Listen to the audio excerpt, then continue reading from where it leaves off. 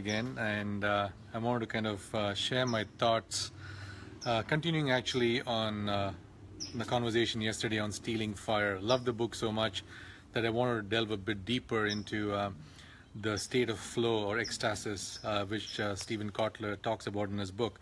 So what I did today was that I decided I need to do some speed reading and do some more research and answer some questions, and also my own practices. Over the last several years, I've been trying to understand this area of how do people get into the states of highly meditative states. What is it when people can do superhuman tasks and things like that. So in my own personal journey, I've actually gone and tried a bunch of stuff. So I'm going to talk about some of them today. I actually enrolled in a session with Tolly Burkan, who basically talks about extreme spirituality, where we basically learn to walk on fire. In fact, Tolly Burkan is a person who initially got fire walking, was a pioneer of fire walking in the US and then spread all over the world. I think Tony Robbins basically started fire walking with him. So I learned to do a couple of things. Basically, I learned to kind of push myself beyond the limits of pain and my own threshold, and then try to see if I can get into the state of tapping into this, what they called non-ordinary states of consciousness. And it's good to kind of hear about this again when Stephen Kotler talks about in his book, how do you kind of tap into this non-ordinary state of consciousness on demand. So basically I started reading more into it, and I kind of read this book. I would want you all to pick it up if possible, The Rise of Superman. This is once again the book which before Stealing Fire came out, called The Rise of Superman, Decoding the Science of Ultimate Human Performance. And this is something I want to talk about today, because when I actually read the book Stealing Fire, I had some questions in my mind, and I want to kind of go over them with you guys. And hi Monique, how are you? Good to see you on Facebook Live. And I want to kind of talk about some of the principles which were there in Stealing Fire, and I want to kind of open it up and maybe first of all, by doing Facebook Live and sharing this, I'm actually trying to refine my own thinking about what does it take for everyday human beings to tap into the state of non-ordinary states of consciousness. Do we need to do superhuman tasks? So everything, when I read the book and read both the books, amazing feats of people jumping off cliffs and base jumping, skydiving, skiing, and surfing. But you know, that's like 1% of the world. 99% of the world. Hi Josie, that's my wife, lovely wife in Bangalore. How are you? But you know, like I said, 99% of the world is actually doing ordinary things, right? Basically going to work, dropping off their kids in school, working their daily jobs. They're probably executives in certain companies. What I wanted to understand is that, can we come up with a model where everyday people like us can tap into these non-ordinary states of consciousness? Also, this is also the reason why I'm kind of working on the mindfulness movement documentary. Once again, a big shout out to Rob Beamer and Lee Keckner, who are my partners in crime working on this documentary. So I want to kind of get into a couple of details. So one is revisiting ecstasis, right? What does it really mean? And we talk about ecstasis, and Stephen Kotler talks about the 4 characteristics, which is selflessness, effortlessness, basically timelessness, and the richness of information which we can tap into. So when I look into these 4 attributes of this non-ordinary states of consciousness and the ability for us to, for everyday human beings, how do we tap into this mode of selflessness, timelessness, effortlessness, and richness of information, what we call STEER for short. And going on from that, I think the book talks about the 4 forces of ecstasis, which is understanding the psychology, understanding the neurobiology, understanding pharmacology, and understanding technology. So using these 4 forces, how can we create the Superman or superhuman who can do ultimate things? And in one way, I understand how psychology, neurobiology, and using pharmacology and technology can really give us the tools to understand ourselves better. But my question here today is, can we simplify this even more, right? So that was really my quest today. Besides embarking on some really fantastic journeys of trying to experiment pharmacology and looking at how do we tap into the 6 neurochemicals, which are oxytocin, serotonin, dopamine, norepinephrine, which I always struggle with that word, anandamide, and endorphins. How do we kind of not get caught up in really trying to understand how do we basically fine-tune our body to release these 6 neurochemicals, or really be plugged into EEGs and heart rate variability sensors, understanding galvanic skin response, and walking around like androids. Are there easier ways to do this? So when I started reading The Rise of Superman, and also looking into the father of flow, who is basically Mihai Csikszentmihalyi, who basically is kind of the father of flow, he talks about the 10 core components of flow. And I want to kind of go over them today with you guys.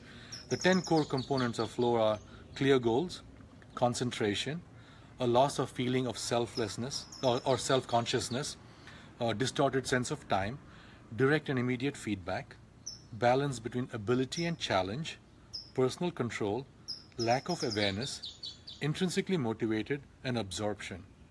Once again, these are the 10 core components of flow, which is clear goals, concentration, a loss of feeling of self-consciousness, distorted sense of time, direct and immediate feedback, balance between ability and challenge, personal control, lack of awareness, intrinsically motivated, and absorption. So pretty long list, but when you really start distilling it down, the argument I want to make today is that when we really start looking at the flow principles or the 4 characteristics of ecstasis, which is selflessness, timelessness, effortlessness, richness in information, I feel all that happens when you're in love, right? When you're in love, not in the literal sense of being in a relationship, that is also love. They say sex and ecstasy is basically way to nirvana, right?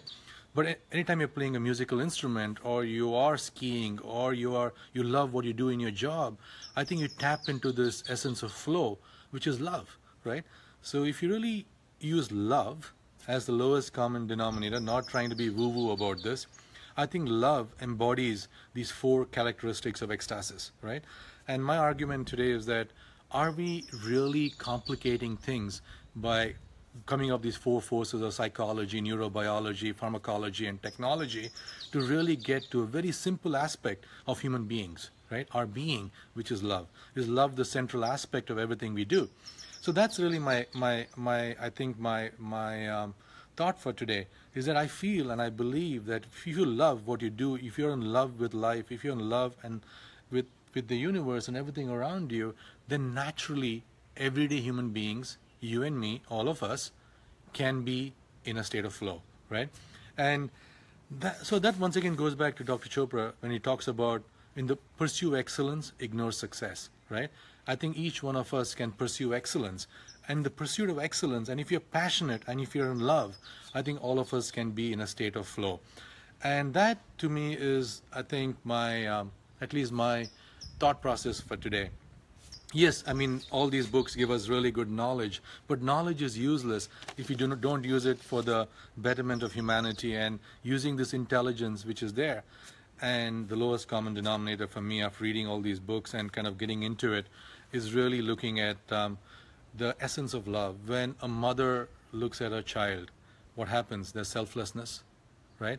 There's no effort in loving the child.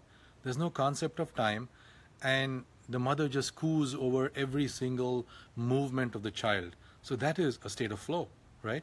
So that is, from my perspective, at least the thoughts I want to share with you all today. I would love to hear your feedback.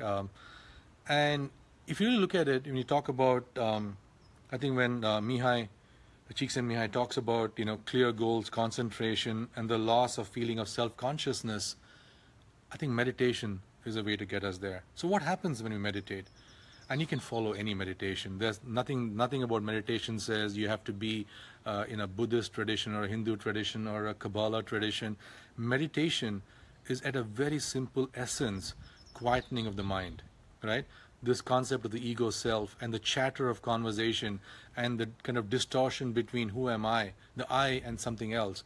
So the simple observation of observing your breath leads to concentration. The simple observation of your thoughts coming and going and not being attached to it gets you to quieten your mind. So what does it do end of the day? It kind of gets you to understand your unity with everything around you. So this is, I think, what I want to share with you all. Once again, thanks for tuning in to my short session on Facebook Live today. And I will kind of, once again, dig deeper into this whole area of flow, how to live in flow, and flow for every one of us. I mean, I think as a father, as a husband, as somebody who runs an organization, and I'm always trying to figure out how do I kind of live in the moment and try to be a better being, right? And what do I do to kind of constantly be connected to this higher source, or the source which is within all of us. Anyway, so that's really the essence of today. So thanks a lot, and love from La Jolla, California. I know it's a long weekend here for everybody in the US, so happy Memorial Day weekend. And to my friends and family in India, lots of love. Enjoy the weekend, and I will see you guys tomorrow. Take care. Bye-bye.